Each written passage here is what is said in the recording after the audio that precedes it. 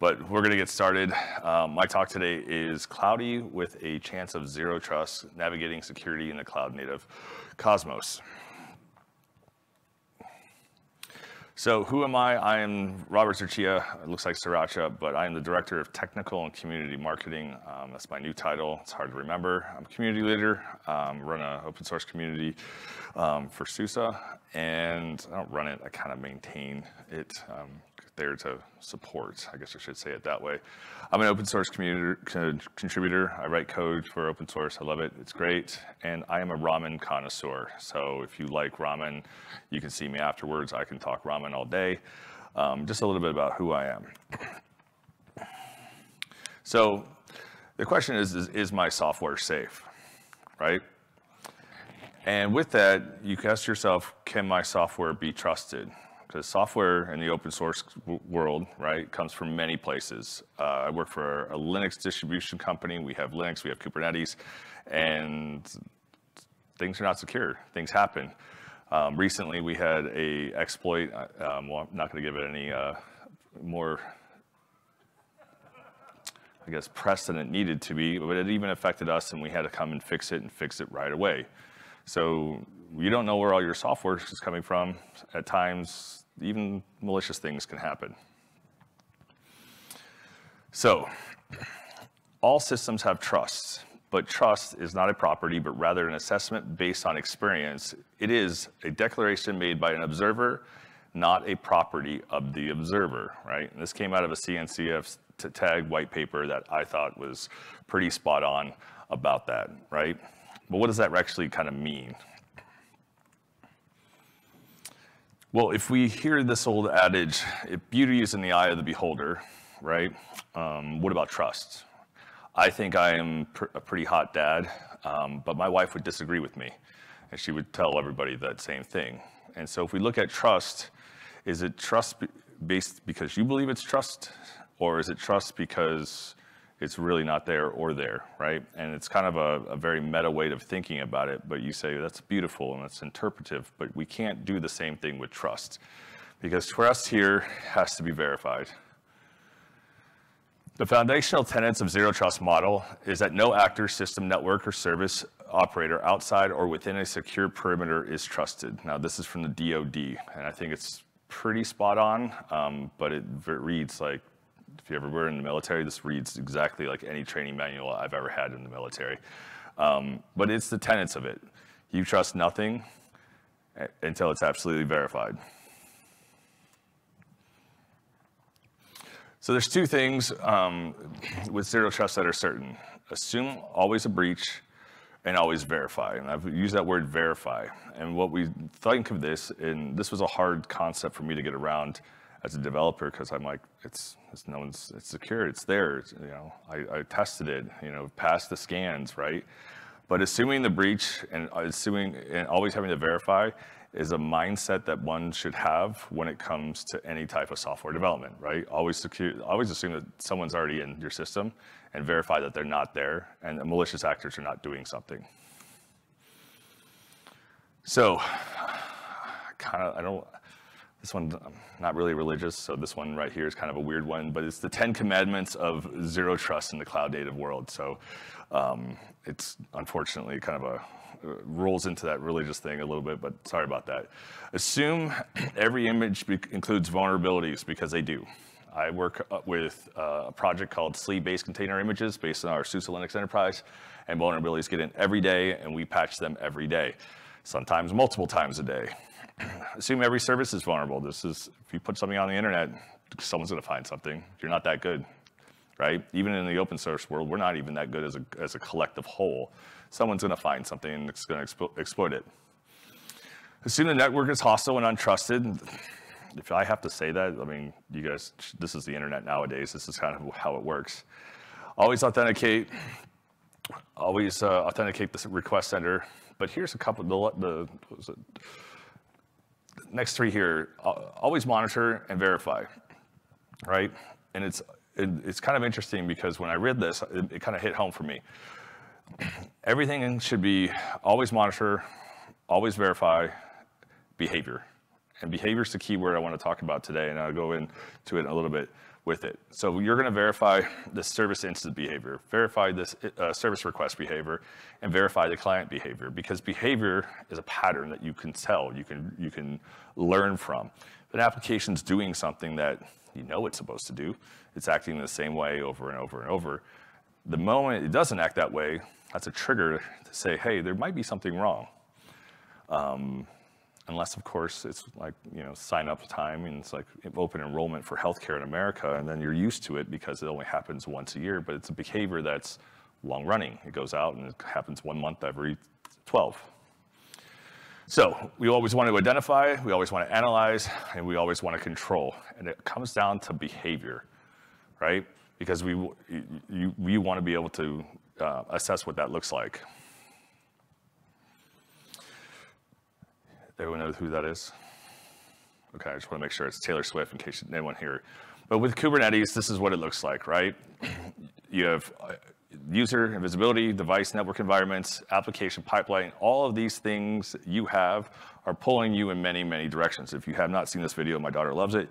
And I thought it was a befitting picture because all of these things pull you in multiple directions, and they will take your time when you are trying to secure, run, and operate any type of platform. So I want to talk about NuVector.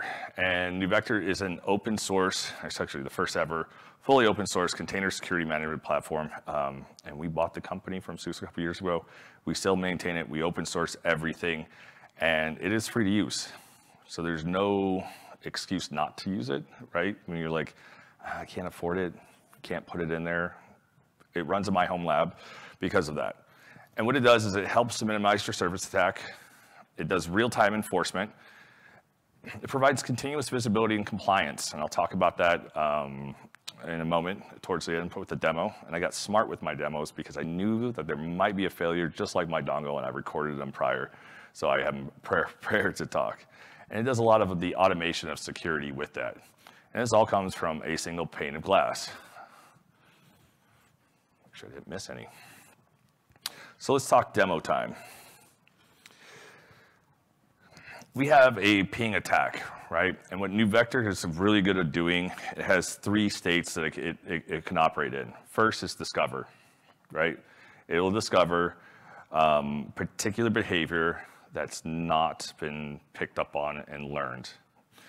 We have monitor, and monitor just kind of records everything, right? And it just lets things happen as is. So I usually run it in a monitor state after I deploy an application. And I'm testing it, I'm playing with it, I'm going through doing regression. I will monitor it because I want NuVector to know how the application should run. So in dev, I will put in a monitor mode and kind of learn from it. When I go to production, I usually run it in protect mode. Now, protect mode it's not forgiving, and I'll talk about that in a second, but it's a really good way of when you're deploying your applications, you're deploying new applications from a vendor, you can run it in a separate environment that NuVector can see, and you can monitor it. You can look at let NuVector learn that behavior. And I'm praying to everything holy that this is going to work. So, did this on Rancher Desktop. This is the dashboard for NuVector. Very intuitive here. And what I'm doing is I have a application that's doing a ping, right? Nothing too exciting. It's just going to do a ping. And we're going to let it run. It'll stop after a moment, and then we'll check what NuVector is going to do.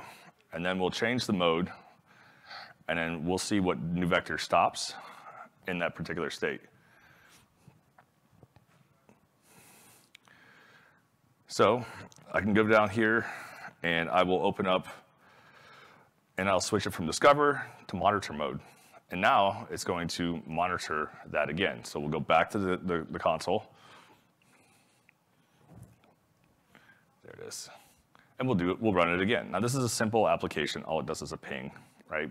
But it's not a behavior I want. I don't want a container pinging anything. So we can go in here, and it told me what was going on. It said, hey, I'm monitoring it. I'm seeing behavior that you've told me you don't want to see, and I am now going to log and document it. Now I go back in here, right? And we're gonna switch modes, and we're gonna go to protect mode. And I'm gonna be honest, a lot of people don't run protect mode because it is unforgiving, and it has sometimes unknown consequences. So in protect mode, did I lose my video? Yeah. In protect mode, it'll stop it. And it'll tell you that I shut this pod off because it had behavior that I did not want to have. So with these 3 states, NewVector allows me to deploy an application, right? Because that's what I like to do. I can monitor it. I can discover all the behavior I want, and then I can narrow it down and filter it out and say no.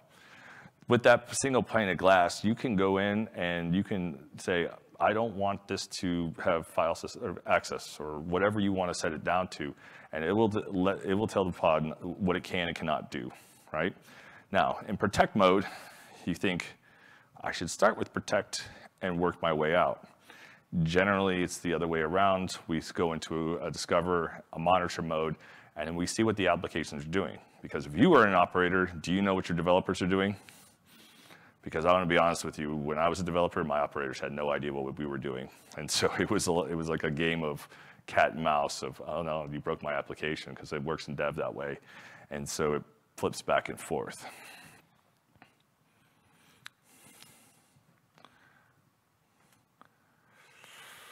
Next, I want to talk about emission control. And this functionality is similar to KubeWarden. I've talked a lot about KubeWarden before, and that's it's very similar to some functionality to OPA or OPA. But this is emission control. And I relate to this because, well, as a developer, you don't want people doing particular things. So we have a small demo here with that. And in this demo, we're going to set up a particular rule. And in this rule, we're going to, I can't remember which one I put on this one. Yes, environmental variables and secrets. I did one with CVEs. You can do this and set it up where you can't deploy something that doesn't match the particular rule, right? And so when I'm going in here, I'm saying, hey, if you have any labels, and then I also put one for, environmental variables equal true. And if someone tries to deploy, or any system tries to deploy, this will block it and say, no, you can't do it. And with this feature here, and this is what I'm going through and I'm kind of demonstrating with this, is you're able to say, hey, if you have environmental variables that are in plain text in a deployment, I don't want you to deploy that because that's not secure. I do not want those to be out there. I think that those should be in some type of secret management, and I'm going to stop it. NewVector also lets you have the opportunity to filter out CVEs, right? And so when it knows that there's a CVE in a particular container, it will say no, and it will block that. And so when you see those types of things, you're able to do those types of things, you can filter those out. Sometimes you think, well, I just won't let the developers do that. It's not the easy case at that point, right? Because a lot of times you don't know where your software is coming from. A lot of times you don't know where your developers are pulling things from. And sometimes you don't know where those packages are from, so you can filter it out based on that. But again, in protect mode, it will shut everything else down.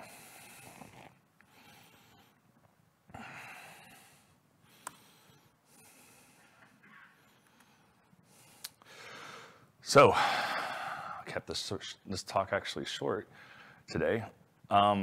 We're fully documented out there, and the documentation will allow you to go through, and we have an explanation on most things in the documentation.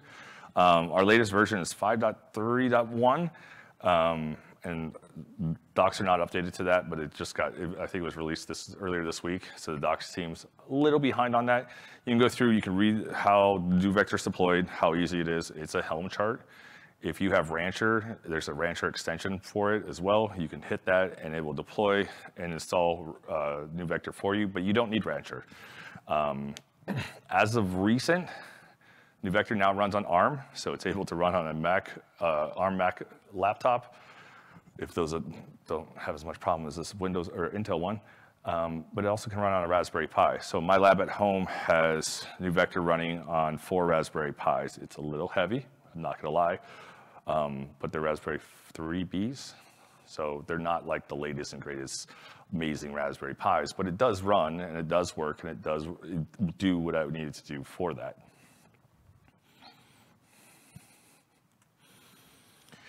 And if you want to check out the documentation, I put the QR code up. I can leave it up for a moment with that. And again, it's just a way to go through it. One of the things at SUSE that we do to give back to the community is, well, we want to teach people this, right? We want everyone to use our open source software. And to make it easier, we created a course. One of my employees wrote this course up. This is NuVector Basics, and it will get you started with NuVector. It will give you hands-on labs to set up, install, configure. I don't know if she has the ping attack in there. She does have other, simulated attacks, but that's like a gray area. You don't want to give up, how people can figure out how to do malicious things. I don't want to teach a script kiddie. But this was just recently released, and you can go in there. It's absolutely free. You can learn more about it. Now, with this course itself, the creators of NuVector are still with SUSE, and they did not like the level of content that we got. So Divya is adding extra courses on there and taking deeper scenarios. So this is basically what she's done in the next couple of weeks. NuVector Basics will be much deeper than any of our other courses on there.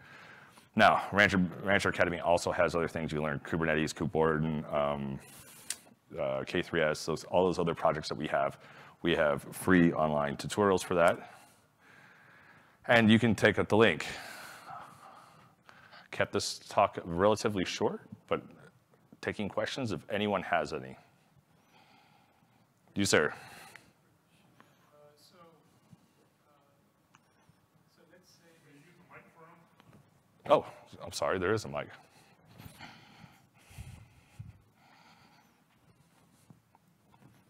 I do not know how to turn it on, so you're on your own. I'm trying to figure that out.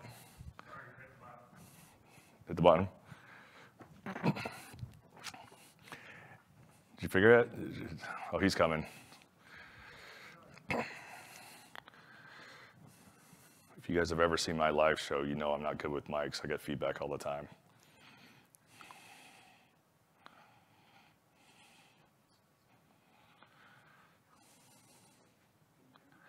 You're not coming through the mics or the speakers.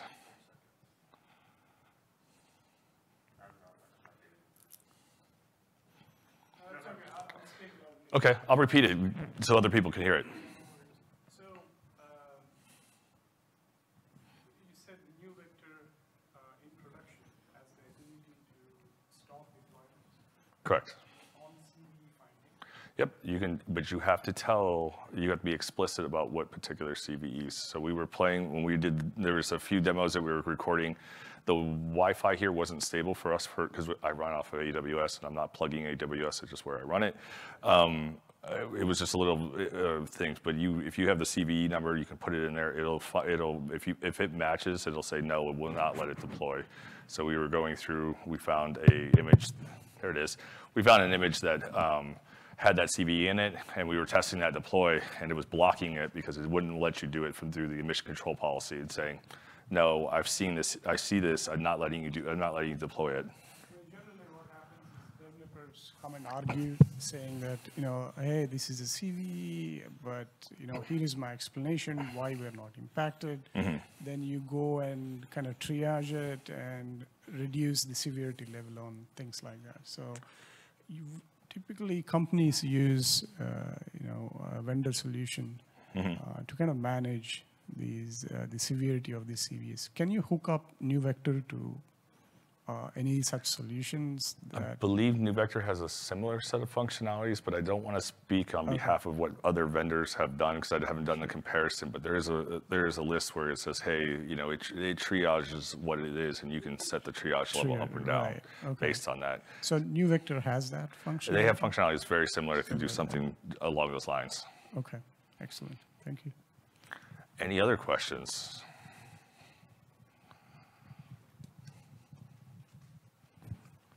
Really? Okay. Well, again, thank you very much. Appreciate your time. And in case you're wondering, there's a link. I usually put this on a GitHub, and I'll post it here. of the link for the documentation that I cited in this white paper I cited for this talk. And thank you. And whoever had the dongle, thank you. You saved my life.